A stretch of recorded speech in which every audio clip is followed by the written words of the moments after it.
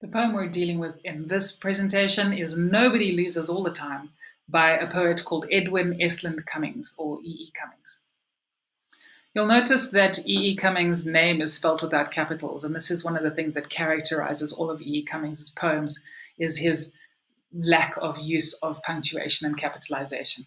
This is because E. E. Cummings was one of the modernist poets. He was something of a nonconformist, and all of in this particular time period, the poets and the writers and the artists of this particular time period were all of a group of people who were moving away from traditional forms of art and expression and were looking for new ways of expressing themselves. So the poets in particular dispensed with those very rigid poetic structures of things like sonnets, and they just wrote freely. They just embraced a little bit more of a chaotic form. And for us, it's these days it's become something quite normal to just write in free verse. But at the time, that was quite a departure. These were sort of like poet rebels. This particular poem is not the most unstructured of E. E. Cummings' poems, and it's certainly not the hardest one to understand, because it has quite a simple language, which not all of his poems do. But this one is a very good example of another aspect of the time that he was writing in, and that's imagism. The imagists sought to create something new by isolating the meaning in simple things and just looking at things for what they were instead of making them unnecessarily complicated. So they would reduce poetry down. One poet, Ezra Pound in particular, would write these incredibly long poems and then progressively reduce them down and down and down into just a couple of phrases, or just a couple of words, because they sought to distill pure meaning. Now, this poem, although it is a slightly longer poem, almost does the same thing, because all that it is a little snapshot of a particular person in a particular time and place. And it doesn't do anything except create this picture for you, this image for you. And that possibly in the hopes that whatever meaning you derived from it is contained in that image and doesn't have to be explained or shoved down your throat. It just exists for its own sake. The way in which the poem creates the image is to tell you a story. So it's a narrative poem. And like some of the other poems that we've got here, the voice of the poet is not the narrative voice of the poem. So the poet's writing this poem, but he's created a narrator who's telling you this little story. The poem is about the uncle of the narrator. And the narrator in this story is maybe a little bit of a parody of a certain kind of person, namely a slightly uneducated southerner from the United States.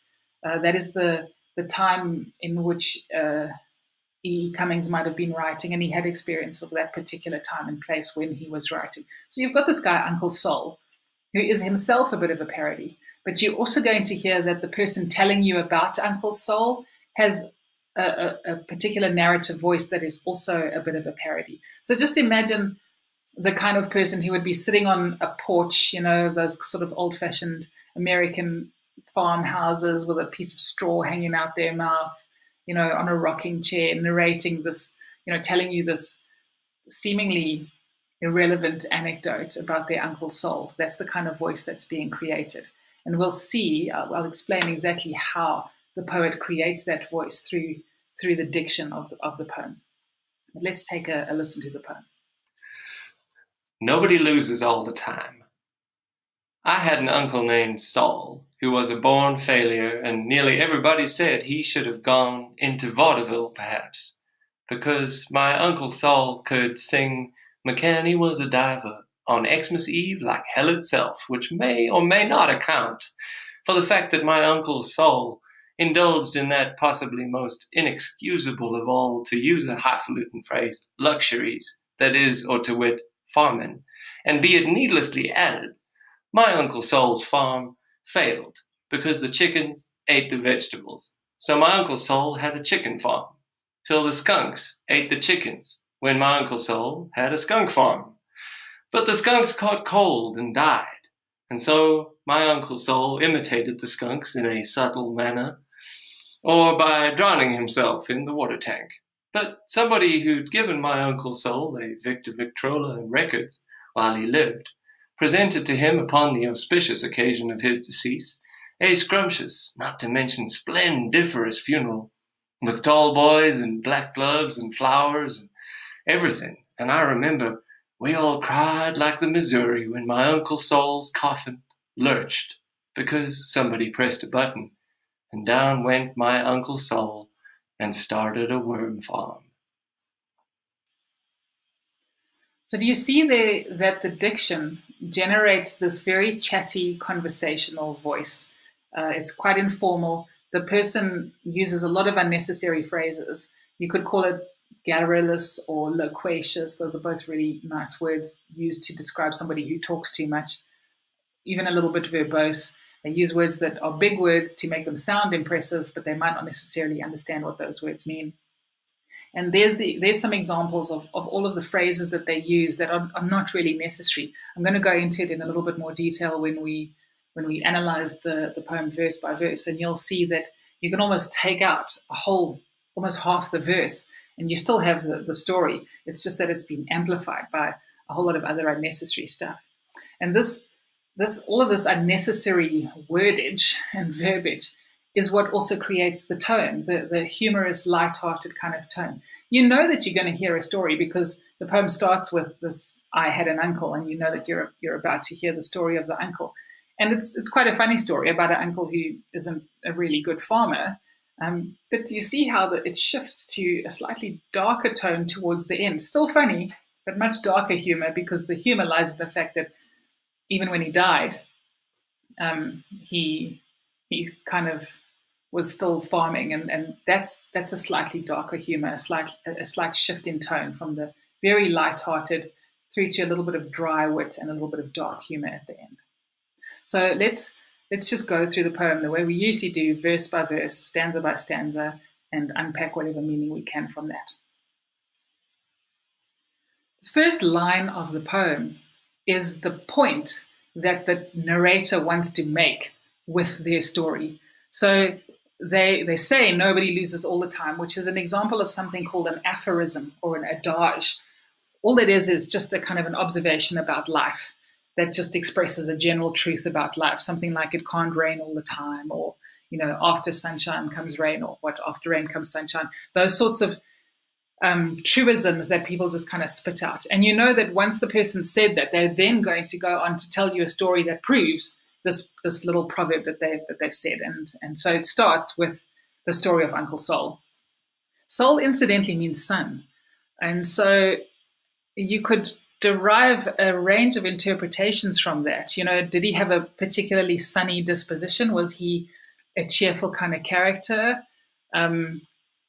Maybe he wasn't as bad a guy as they all said he was. Sun is a life-giving sort of thing. So, maybe he was the life and soul of the party sort of thing, or of the family. You can take whatever you want to from the idea that his name was Sol. I've seen some interpretations suggest that this narrator and that this character might also have been Jewish, and that's why he's called Uncle Sol. So I have heard some narrations that are done with a sort of a Jewish voice, and that might also be one of the interpretations. It starts by saying he was a born failure. So we know straight away that they're setting this poor chap up. You're going to hear a story of some terrible thing that he did. And nearly everybody said he should have gone into vaudeville. The qualification of nearly is also part of the humor, because he's not even that successful that everybody would think that he should go into vaudeville. There's obviously a couple of people that think that he shouldn't. Vaudeville is a kind of entertainment. Well, it was a kind of entertainment. We don't see it much anymore. I think probably the equivalent of vaudeville for us might be something like X Factor or America's Got Talent or Idols, that sort of thing, where there is some skill involved. There's a bit of singing, there's a bit of dancing, but there's also people laughing at the misfortunes of the characters and the performers. So vaudeville was a group of different people doing different things. A bit of comedy, a bit of song and dance.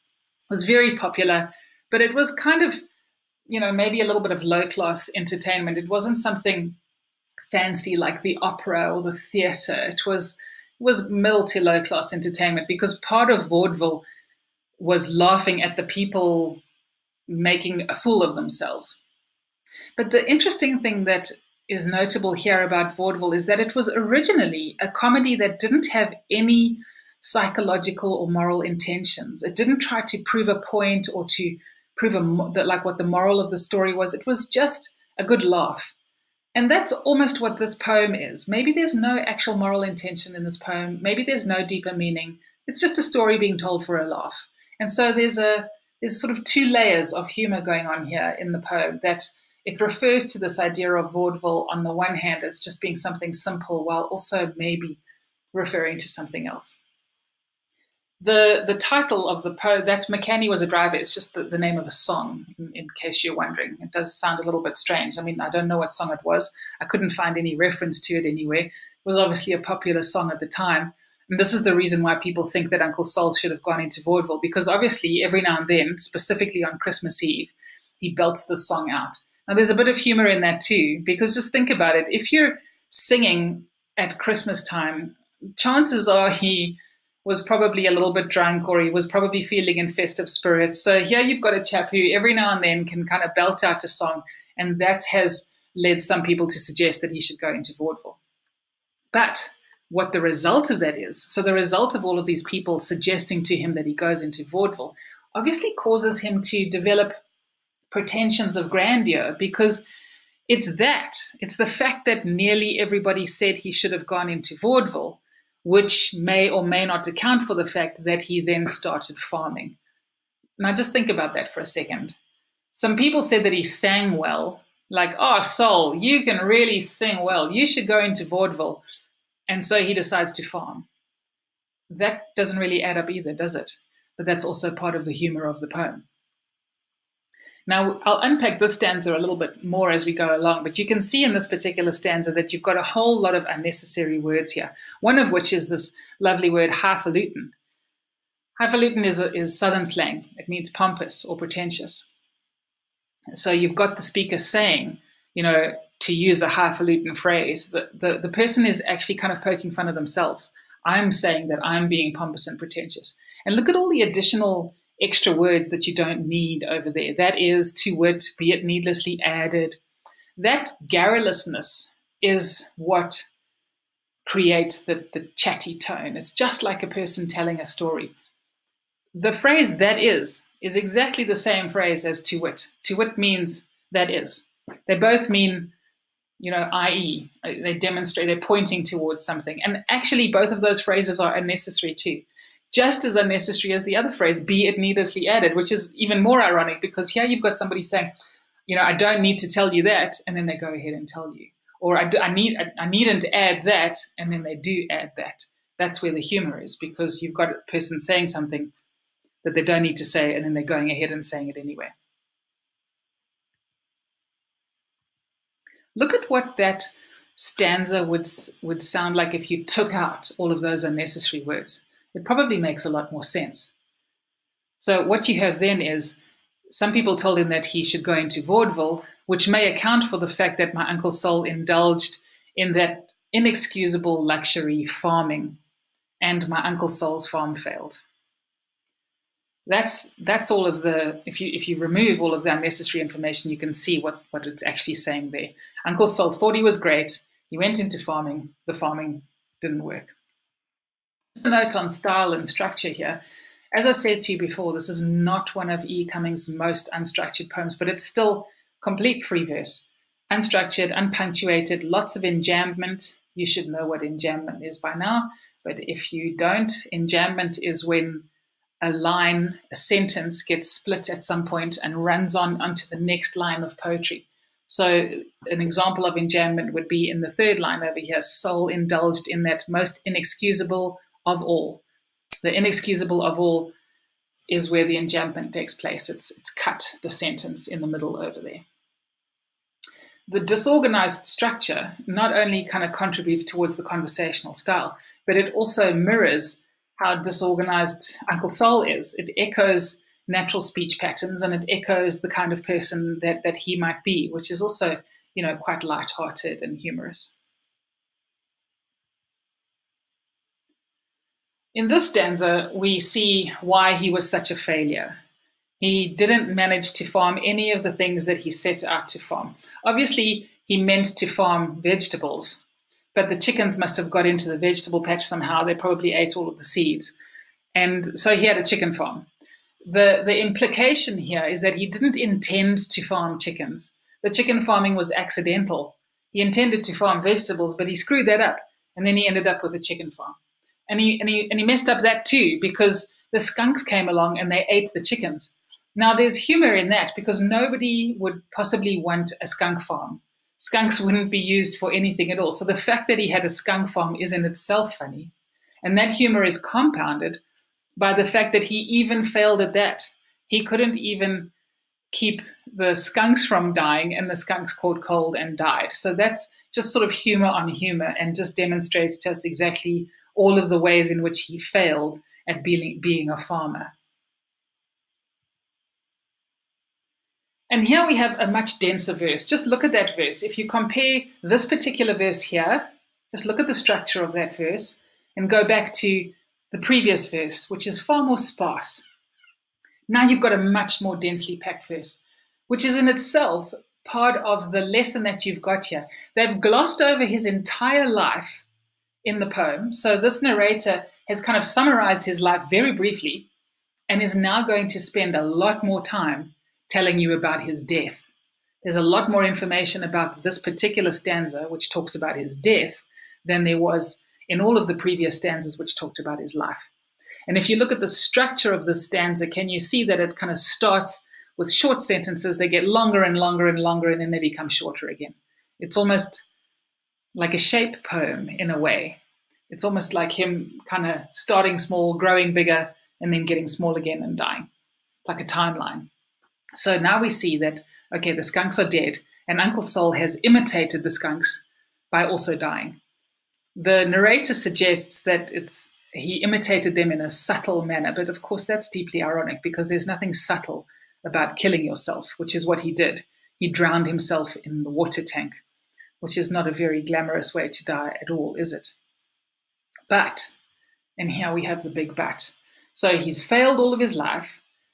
The skunks died. He imitated the skunks by drowning himself in the water tank, but somebody who'd given my Uncle Sol a Victor Victrola and records while he lived presented to him, upon the auspicious occasion of his decease, a scrumptious funeral. So let's look at that. Let's just unpack it a little bit. The Victor Victrola is that picture there, that wind-up gramophone player. So somebody who knew Uncle Sol had given him this gift. Now, this must have been a good friend of his, surely, or somebody that liked him enough to give him that. Not only that, but when Uncle Sol died, this person threw a massive funeral for him. Look at the kind of funeral that he got. Now, first of all, there's a little bit more irony here, because the narrator refers to the auspicious occasion of his decease. Auspicious means fortunate or lucky. And obviously there can't be anything lucky about dying.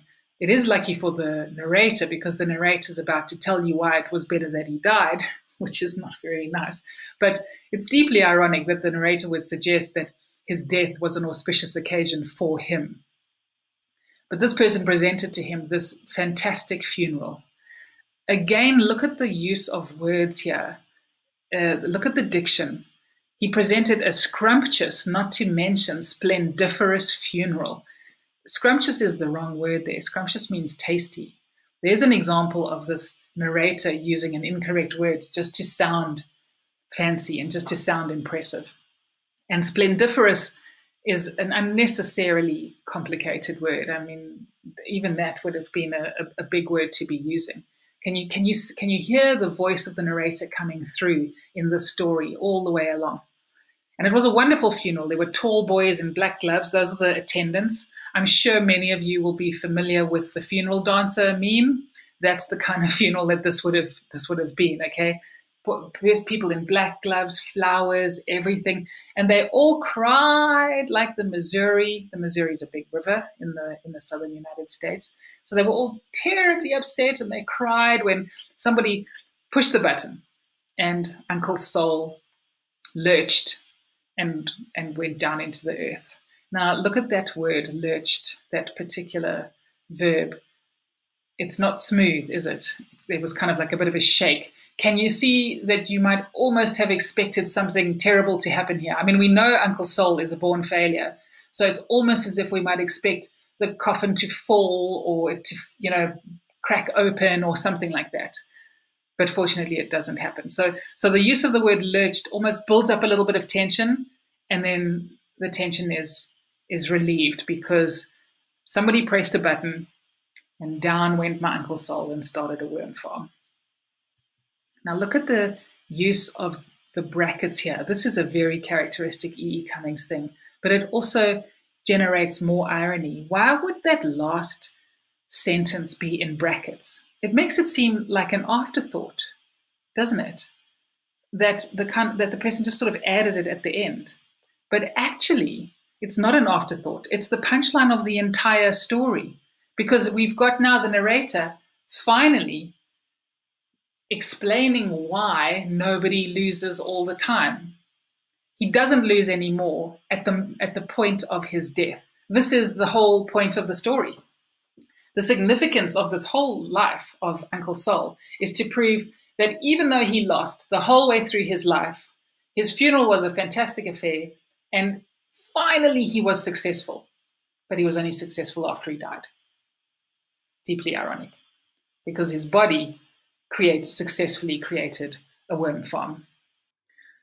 So by the time you get to the end of the story, what you're left is a story that's just one level of irony on top of another. Because although on the one hand, the narrator is telling you an ironic story about the fact that nobody loses all the time, and Uncle Sol finally succeeded at something once he had died, if we read between the lines, and if we look back at all of the things that we know about Uncle Sol from this poem, we might be able to see that he wasn't actually that much of a failure. I mean, he must have been quite a lot of fun. People are talking about the fact that he should have gone into vaudeville. He must have been like a fun kind of singer, seems like a fun kind of guy. And then we get to this funeral where someone who obviously really liked him because they gave him this gift when he was alive goes so far as to pay for this extravagant funeral for him. Why would somebody go to the trouble of creating this massive funeral for somebody who was a born failure? And if he was such a born failure, why was everybody so sad? Why did they all cry like the Missouri? Actually, if you look past what the narrator is telling you here, which is in itself one level of irony, you come to the realization that Uncle Sol wasn't a born failure. And so then the title, Nobody Loses All the Time, takes on a slightly different meaning, doesn't it? In the context of the fact that while the narrator is trying to say that he finally won when he died, actually we see that he didn't lose all of the time.